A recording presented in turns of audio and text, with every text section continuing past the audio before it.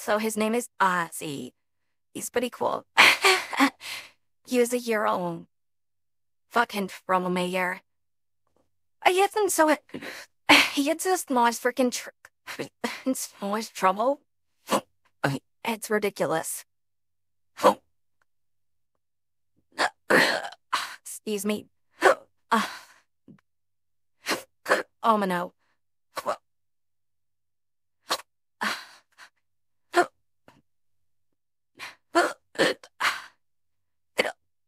I always get hiccups when I drink this too fast.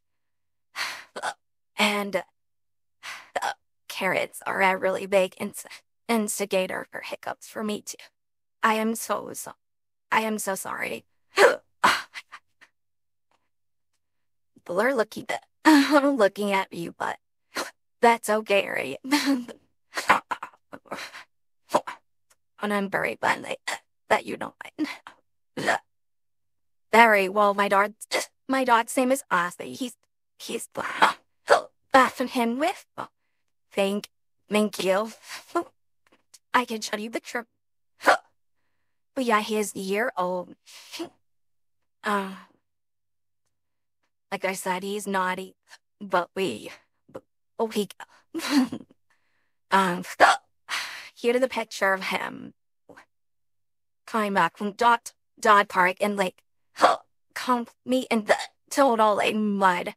I don't know if he can see that, but he is looking. So I did to freaking give him a bath every fucking time he come back from the freaking dog park.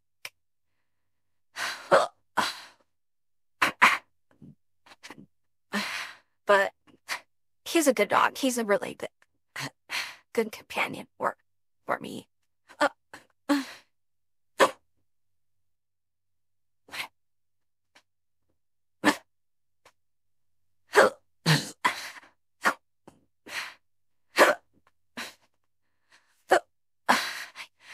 I can't get a word in with bees.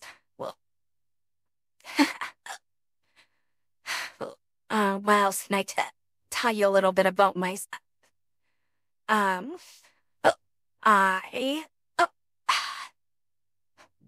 one of my favorite hobbies is to read. But I don't care if that sounds boring. I love it. I love being able to be transported into some other alternate, I mean, talk, alternate reality.